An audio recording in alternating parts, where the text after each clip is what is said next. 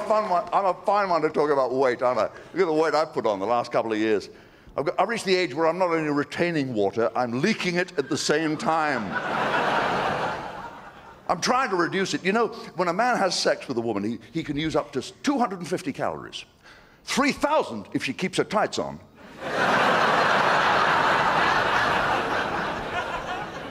But I don't like dieting. We none of us like dieting. We're always looking for quick ways to lose weight. Now the ladies have got this lotion from France. They rub it on the belly and it gets rid of the cellulite. It's meant to reduce the size of your belly, ladies. I thought, I'll try that. And then I thought, wait a minute, what if it drips? So I didn't bother.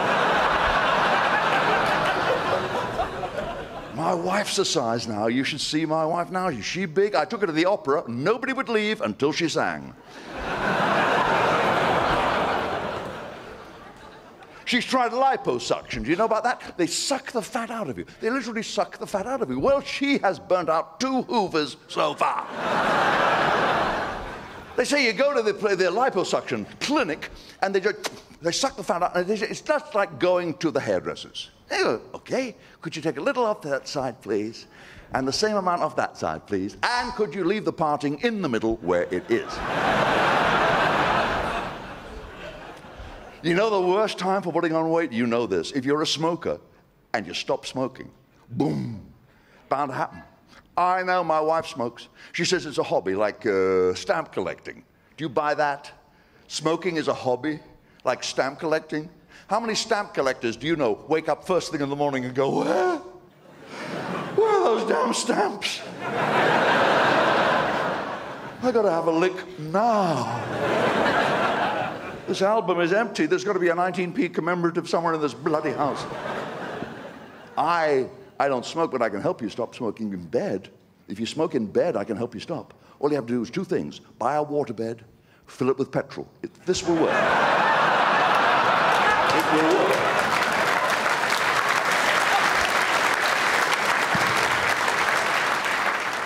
I have a sister. She's a nymphomaniac slut.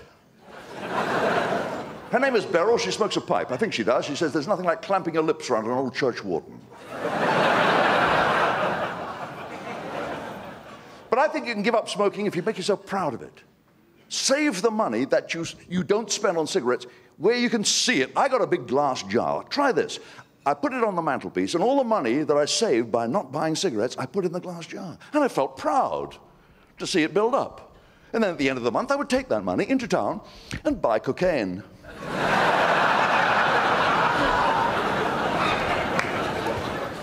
What do you think? We should have more non-smoking zones, maybe. That would be good.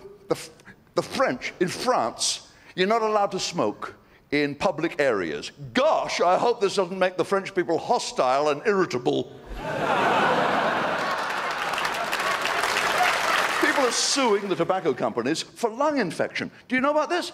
People with emphysema are suing the tobacco companies, and successfully they're making money. They're making money. I said to my wife, for God's sake, sue Cadbury's for your thighs. The women I feel sorry for, I feel really sorry for you girls who are trying to give it up. So you switch to low tar, low nicotine cigarettes. Oh, come on, that's pathetic. Just because some man has persuaded you it's worth sucking twice as hard to get half as much.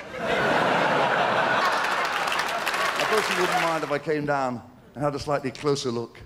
Thank you. Hello. What's your first name? Veronica. Veronica. I'll call you Vera. Leave the knickers off. I love your hair.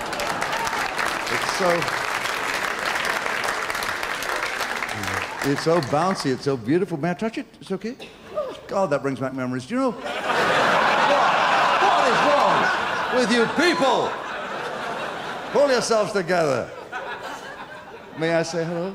Wouldn't worry. What's your first name? Sally. Sally. Do you know what Sally means?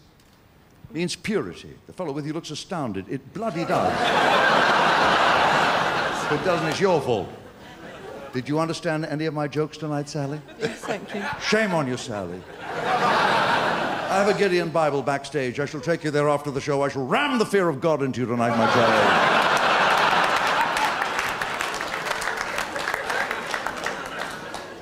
Chance would be a fine thing, he says. Of course, the monkey thought, if the elephant's thingy... Oh, you finally begin to sink in. How do you, sir? Lagged your face for the winter and forgot to take it off. You mind if I feel it? You sure you don't mind? Because there's no paper in the toilet backstage. I'm only kidding, sir. Hello. You look very beautiful. What's your first name? Maureen. Maureen. Morden. Marlene. I got it. Marlene. Maureen. Mardine. Maureen. Maureen. Maureen, I finally got it. Maureen, I always wanted to join the Maurines. Now I wish I had. Does he call you Moore for short or not that often these days? This is your handbag? Oh, could you turn off your vibrator, please, for me?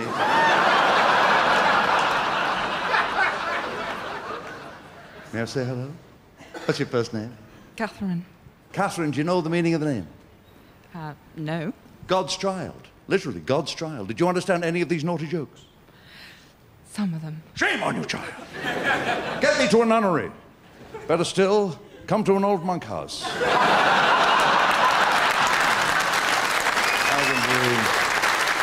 You know, if you stroke an animal, slows down your heartbeat, you live longer, you relax. I have a pussycat called Sydney, and I stroke my pussycat, and I love my pussycat. They're expensive. Cats are expensive because, no, not just cat food. Cat food is not expensive, but veterinary fees are expensive. My vet told me my cat needed cat x-rays. Have you ever run into this? Do you know how much they are? 35 pounds. I mean, I love the cat, but I'm not paying 35 pounds for bloody cat x-rays. I'm sorry, I'm not. Put him in a hold all, took him to Heathrow, shoved him through security. There he was.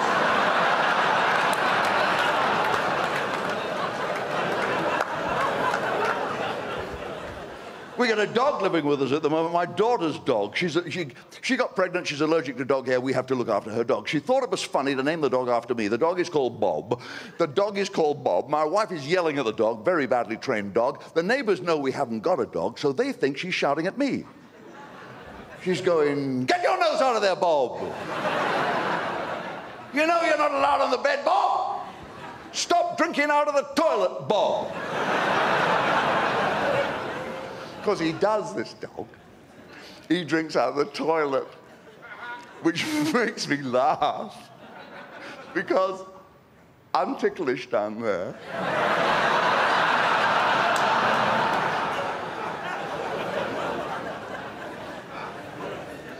Give you a tip. If you've got a dog, I'll give you a tip. If your dog poos in the house, if the dog does little jobs in the house, here's a tip.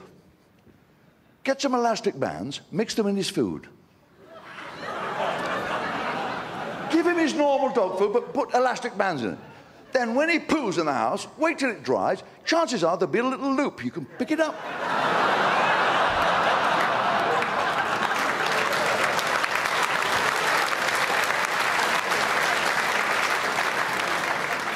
Sling it next door.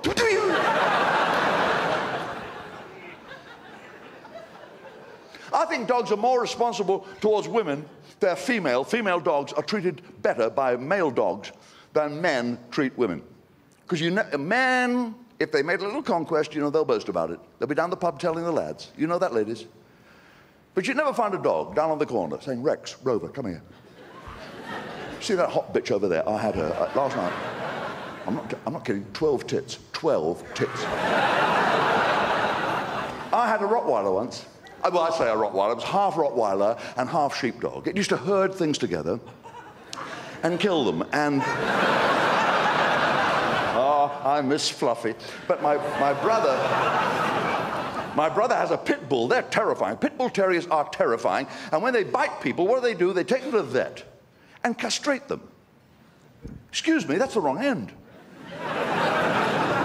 Pull their teeth out. If you take their bollocks off, you've nowhere to kick them.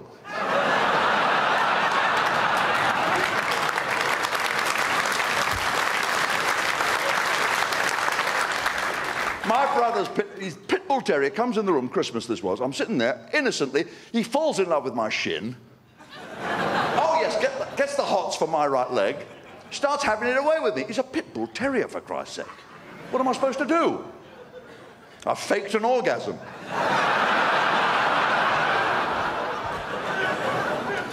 And dogs, the moment you meet a dog, where does it sniff? Where does it sniff? Not your foot, is it, or your hand? It's straight in there, isn't it? And what do people say when that happens? They go, oh, ha, ha, ha, he's smelling my dog. Well, you keep it in a bloody funny place, don't you? Why don't you unzip your fly, let him breathe a little bit? That's why I don't like big dogs, because big dogs, wherever you are, when big dogs come in the room, they run over you and they stick their snouts in your crotch and they go. And little dogs are worse, because you've got to get right down on the floor to let them do it.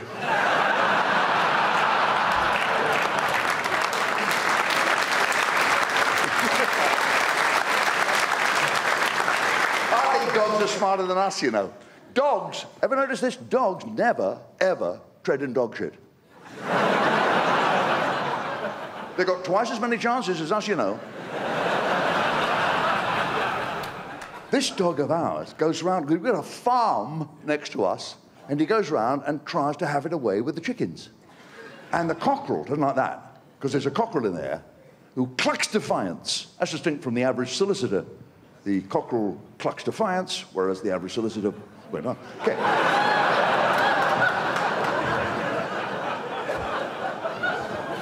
Now, I don't know what a cockerel's got to be so cocky about.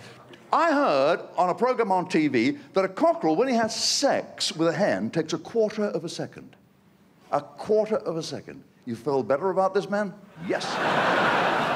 That's all it takes. He goes, cock-a-doodle-doo, and he already cock-a-doodle-did, didn't he? How long is a quarter of a second? I don't know how to measure that. Is that a quarter of a second? That's it? That's all it is, isn't it? That's a quarter of a second. What's that like for the hens? They're in the farmyard picking up corn.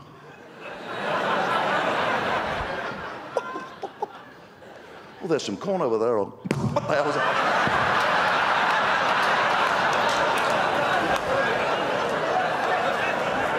Did you see that? What happened? That's why cockerels walk backwards. They're going, sorry. I can't walk away from a beautiful woman or a warm audience. It's such a joy to be with you tonight. Thank you for being here for this video. Thank you very much for coming. Thank you for your laughter, your applause, your sense of humor. This Eskimo, and my father once rubbed noses with an Eskimo girl and got a serious case of sniffles. This Eskimo has trouble with his snowmobile. He takes it to a mechanic. The mechanic says, it looks as if you've just blown a seal. And the Eskimo says, no, it's the frost on my moustache gives you that impression.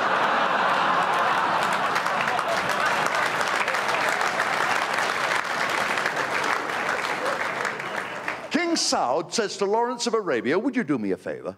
Would you take 12 virgins across the Sahara Desert to a holy retreat on Mount Ararat?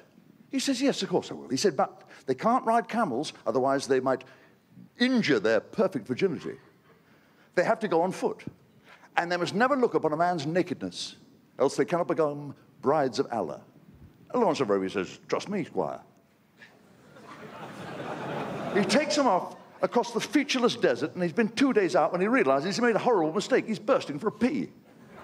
There's nowhere to pee. It's all right for the virgins. They can squat down. They've got all these robes. But he can't even risk the prick of a cactus. Because there isn't one. 3 days out, he is in agony. Cannot pee anywhere. Sees a Bedouin coming the other way. Beckons him over. He says, do you want to earn half a shekel? The Bedouin says, yes, Effendi. He said, well, come a little closer. I don't want those girls to hear. He said, I want you to keep them amused for a few moments. Could you do that? He said, I don't know, Effendi. He said, yes, you could. What I want you to do is say, when they handed out brains, I thought they said trains, and I missed mine. When they handed out noses, I thought they said roses, and I asked for a big red one. When they handed out ears, I thought they said beers, I asked for 2 jugs. When they handed out chins, I thought they said gins, I asked for a double. And when they handed out legs, I thought they said kegs, I asked for 2 big ones. Can you remember that? He said, no, no. He said, well, repeat it back to me. He said, I'll try. When they handed out brains, I thought they said trains, and I missed one. I handed out noses, I thought they said You're pissing down my leg, aren't you?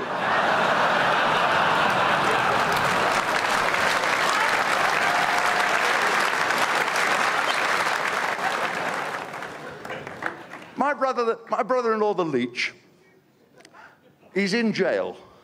He was imprisoned for his beliefs. He believed you could wank on the bus.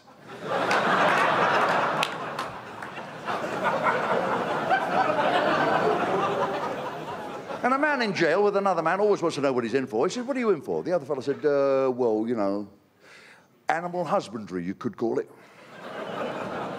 He said, what are you talking about, animal husbandry? What do you mean? What crime have you committed? He said, well, you know, like swan-upping, you know.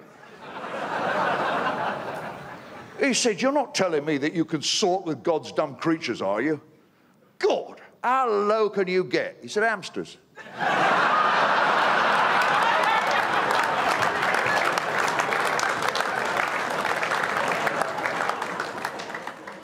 Prince Edward, last night in the Marines, his very last night serving in the Marines, Prince Edward was given a wonderful dinner, a marvelous ball, and around about midnight he left slightly the worse for booze.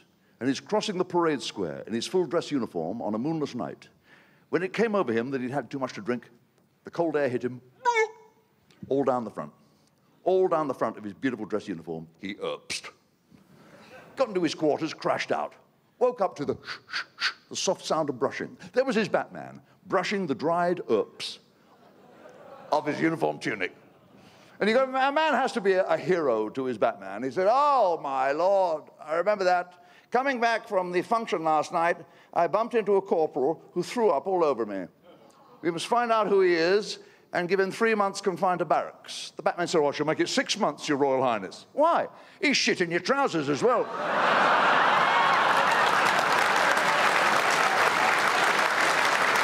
It's marvelous, you know, how the world changes.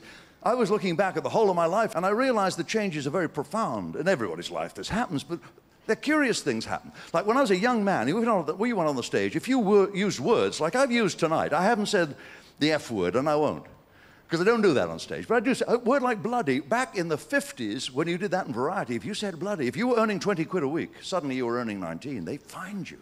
They fined you. Now today, I can't get over the fact I'm allowed to, a little freedom, say all kinds of things, and you like it. It's marvelous. It's honest. You can say things like condom. I never knew what that word meant until about 5 years ago. Did you know what it was? I never knew what it was. A packet of 3. I called it a packet of 3. You always called it a packet of 3. It's a packet of 3. That's something for the weekend. That's the other phrase. That's something for the weekend. That's a packet of 3. Why a packet of 3? Who invented the packet of 3? Have you ever known at one single occasion, gentlemen, when you've actually needed 3? I've sometimes thought I might need 2, but not right after I'd used the first one. But now, of course, there's no more packet of 3. Those Belgian Europrats have ruled that we can't have the English packet of 3, the good old British packet of trio. That's gone now. Something for the weekend. Can't be a packet of 3. You know about this? It's got to be a packet of 6, a packet of 9, or a packet of 12. Ladies, the packet of 6 is to accommodate our friends in the European common market from Greece. You know those Greek fellas, they use 1 packet a week. They say it goes Monday, Tuesday, Wednesday, Thursday, Friday, Saturday, never on the Sunday. The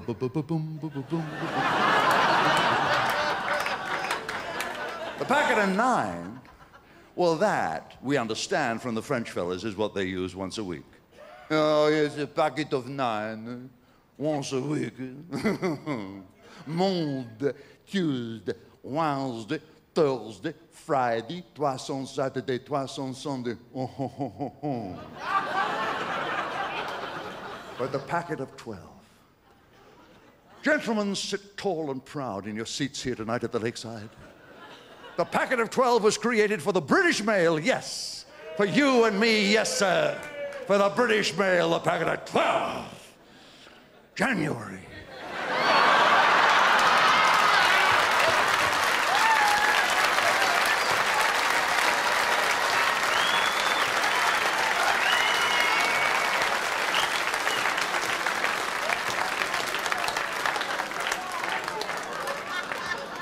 I'll settle for the packet of 4. Spring. So it's been great being with you, I tell you that. And we kept it clean. We kept it clean. No difficulty. Hey, there was no mystery here, my friends. We made history here, my friends. And what made it a sheer delight was keeping it clean tonight. Rob Charles videos for radio training and fun on YouTube.